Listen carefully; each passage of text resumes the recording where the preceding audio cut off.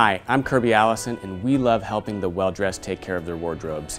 In part 2 of our interview with Justin Fitzpatrick, he shares with us the history or the genesis of J. Fitzpatrick Footwear and where he's headed. I guess it all started because I wanted to have my own company first and foremost. I'm not a very good employee, nor do I take authority too well. So I knew that I wanted to have my own thing, and my dad always taught me that if you do what you love, you're successful. So I knew that I wanted to have my own thing and something I really enjoyed.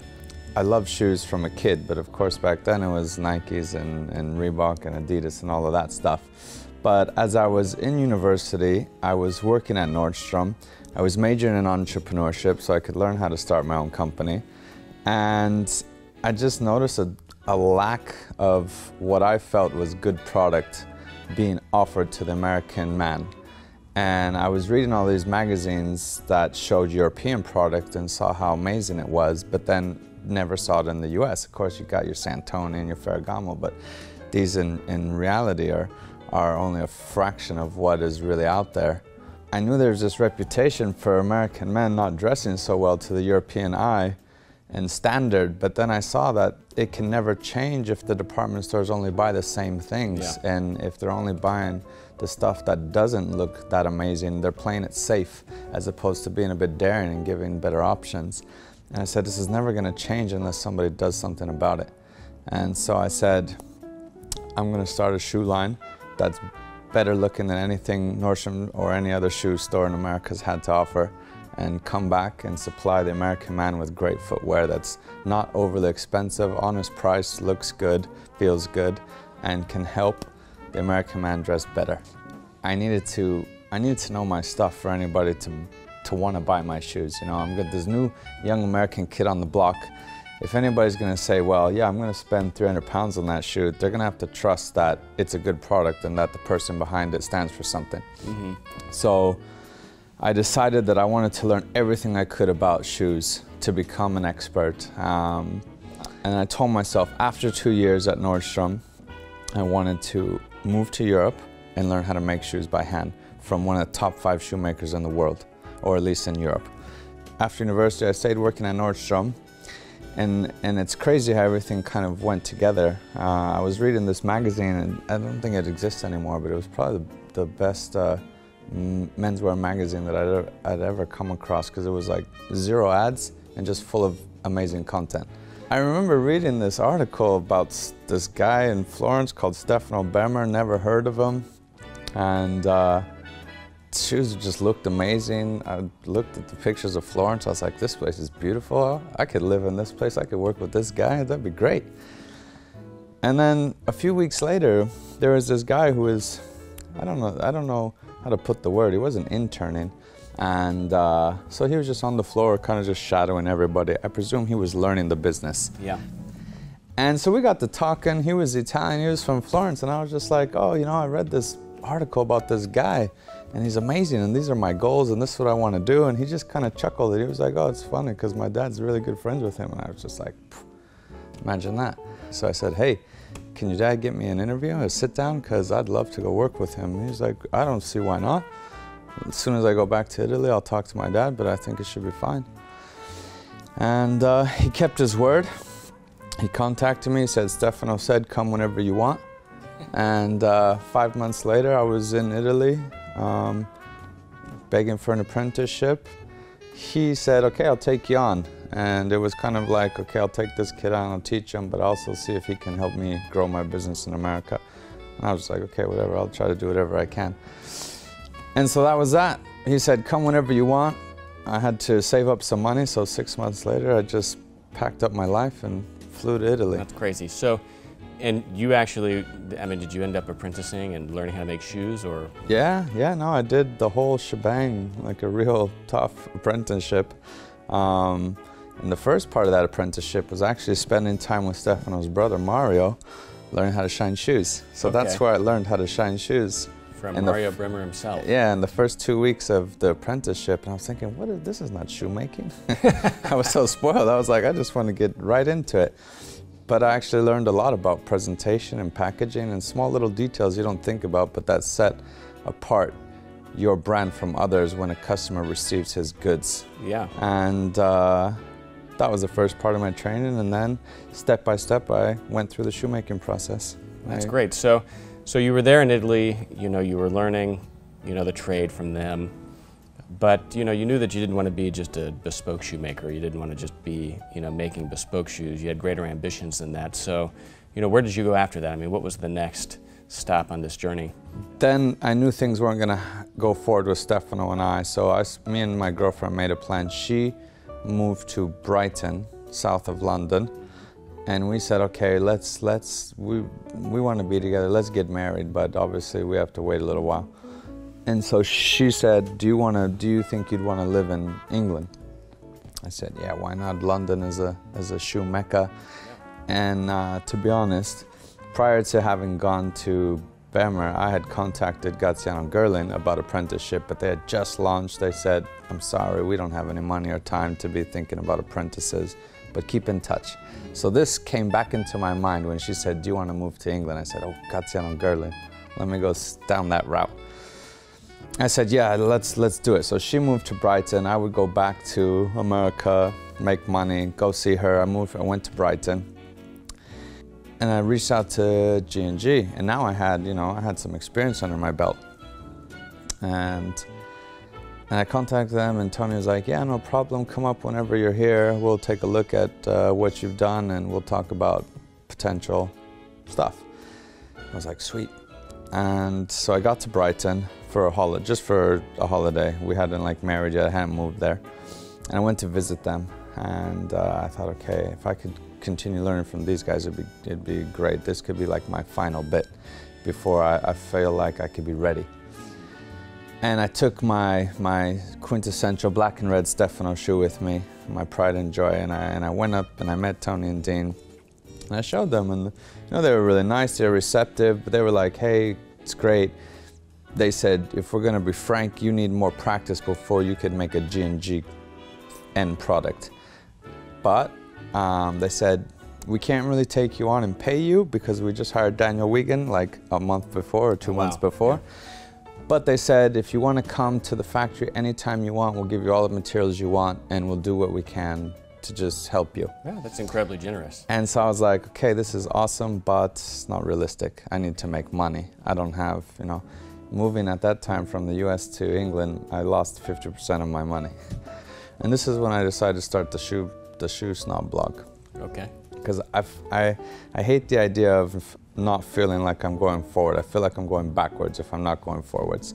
I knew I needed to keep doing something that kept me relevant and kept my knowledge going. And so there were no real, publications about shoes in this time. The magazines always talked about men's clothes. And if they were shoes, it was rubbish shoes, or whoever was paying them the most in advertising. And I said, there's so many nice shoes out there, and I'm sure there's people interested in learning about these nice shoes. So I just said, you know what, I'm crazy enough to start this blog and just go at it. And I wanted to make it as big as like the Sartorialist. And I was like, I want to be the biggest shoe blog in the world. And I want everybody to know the Shoe Snob and to trust Shoe Snob, so that I can help educate people, so that when I have my shoe brand, I have customers already lined up. Mm-hmm. So I did it, and of course in the beginning it was a bit rough. I was writing about maybe things I would never dream of writing about now, and I was a bit provocative because my dad, I remember actually I got the Shoe Snob name from my dad, and my dad was my business role model. He was a crazy successful entrepreneur through highs and lows, but he was a smart guy. And I said, Dad, I want to start this blog, but I don't know what to call it. And I'm thinking the Shoe Aficionado. He was like, Just, that's so boring. Who wants to read the Shoe Aficionado? You have to be the Shoe Snob, and you have to invoke a reaction out of people. You have to touch their emotions. I said, look at Howard Stern. The people that hate him go back to read him more than the people that love him. And he says, you gotta be like that. Even if you don't want to, you gotta give people a reason to want to come back and see what you have to say. Mm-hmm. I said, well, he makes sense, so let me try that. And it worked. But now I'm in a new country, and I need money in reality, because I have to pay rent and bills. Feed yourself. So the G&G thing, I was like, okay, you know what? I'm gonna still use that offer. You know, whenever I have a weekend, I'm gonna go up to Ketter and I'm gonna knock out a pair of shoes in a weekend. I'm gonna bother Tony with as many questions as he'll allow me to ask and just kind of absorb whatever he can give me as far as knowledge goes. But I said, okay, this, you know, for me, I think everything happens for a reason. So I was like, this must be my way forward. And I said, okay, I'll entertain this, and I'll make a name for myself. I'll get known in London, and I'll launch my shoe line at Gives and Hawks.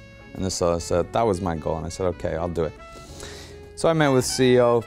It was the best interview. He didn't even need for me to do anything. He just kind of hired me on the spot based off their recommendation, which was great.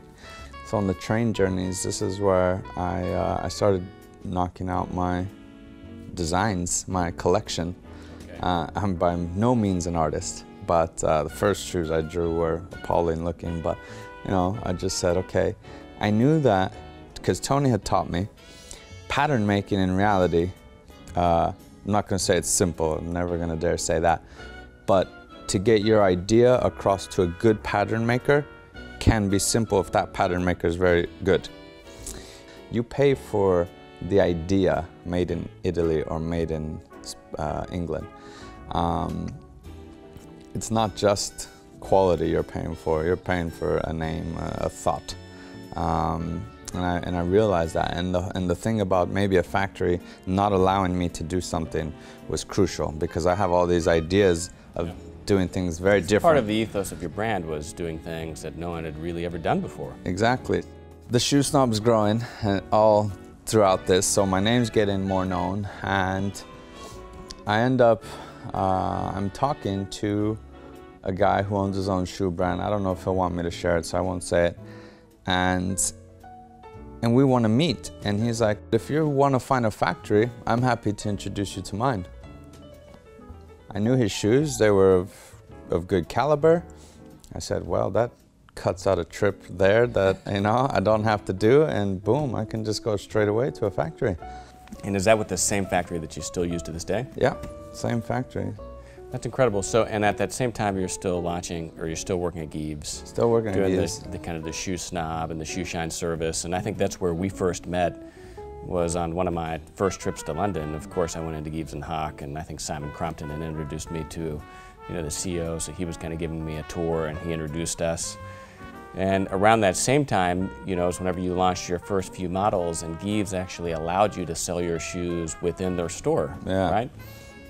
So I talked to the CEO that put me on. I said, hey, look, I'm going to start this shoe brand. I know you guys have your own shoes, but it'd be really amazing if you could help me out here with maybe like a year or whatever of your time, just so I can launch my brand. And this guy was all about like helping small artisans out. And he was like, no problem, Justin, sure, no worries. I'm happy to help you out. We'll make it work, yada, yada, yada. I was like, great. I placed my shoe order for like 40,000 euros worth of shoes. Wow. A month later. That's a lot of shoes. Yeah. It was like 400 pairs or 300 some pairs, I can't remember. It was a lot for a first collection. I wanted to make it big. A lot of people thought I was crazy. I had like 29 SKUs, but I knew that I needed to make an entrance, and I needed depth of models to show my design capabilities, not less models and more sizes. And a month later, this guy resigns. I remember that, yeah. And I was just like, oh my God. Because when new power comes in, it's like a flushing of the old, what the old guy did. And I was just like, this can't be happening. And so I remember this so vividly. The new CEO's doing his tour, kind of like the tour you got with this guy. He's doing his tour at the store manager. And he comes to my desk, and the store manager introduces me to him. He's like, oh, this is Justin. He's our shoe shiner, blah, blah, blah. He also has a shoe brand about to launch, and that we were going to sell at Gives. First thing the guy asked me, oh, okay, that's great. Are the shoes going to have Gives and Hawk's name inside? I said, no. And he said, well, if they don't have the brand inside, we're not selling them. And I was just like, but there was no way. and there was no way in history I was going to launch my line with somebody else's name in it. Yeah. I refuse. I'd rather go under. But I can see that he's a businessman, first and foremost. And if you talk to businessmen in ways that make financial sense, they're going to listen. So I said, okay, shoes are still being made. That's all going. I have like 2 or 3 months to settle this. Okay. And so, like a month later, all through the grapevine, I see they have like a collection of shoes, but it's like 4 black shoes and 1 tan shoe, and that's it, 5 shoes. It's embarrassing. It's not a collection. It's just like a dribble of shoes. And so when the power shifted, whoever was in charge of ordering shoes dropped the ball.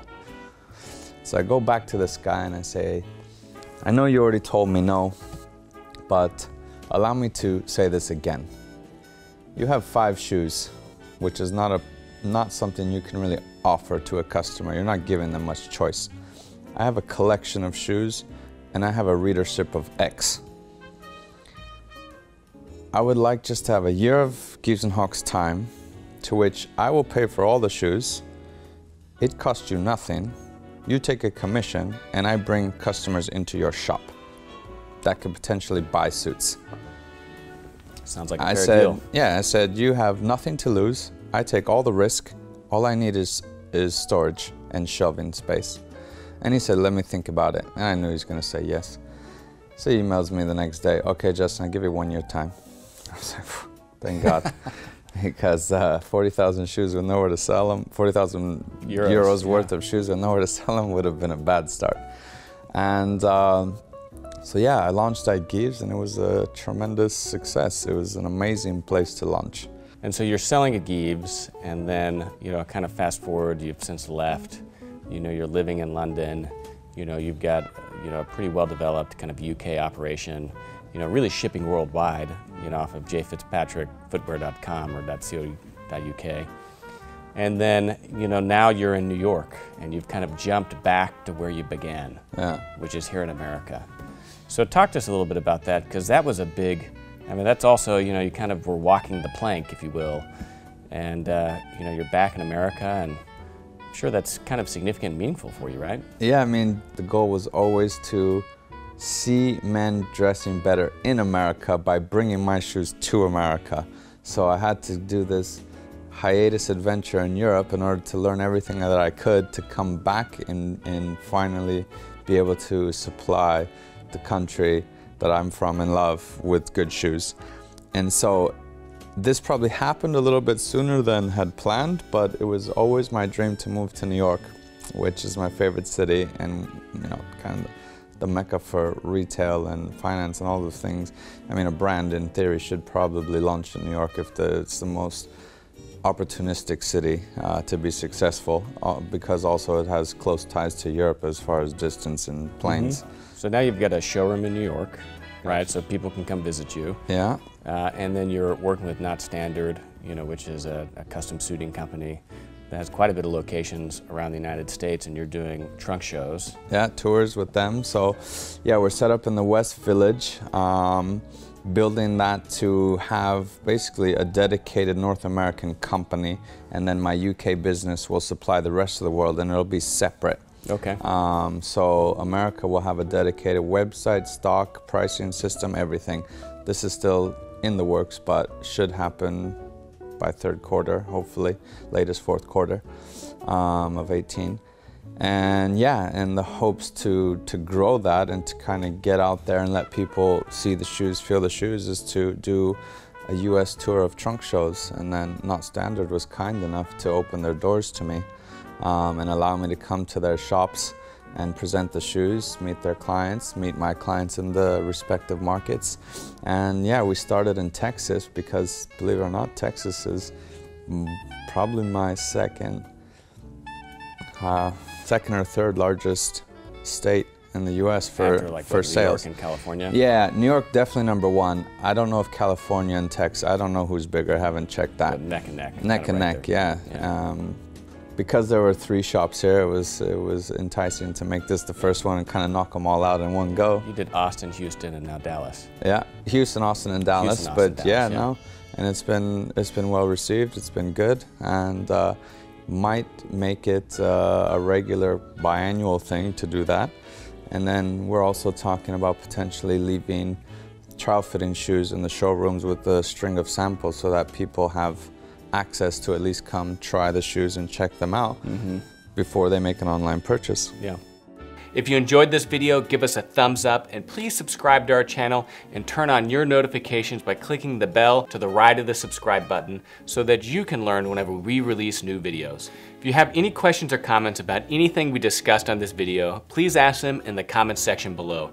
And of course, please visit hangerproject.com, where we have the largest, most comprehensive collection of luxury garment care and shoe care accessories in the world, as well as many other incredible products for the well-dressed. And while you are there, subscribe to our newsletter to receive notifications of new product launches, promotions, as well as a weekly digest of all the videos we publish here on our YouTube channel.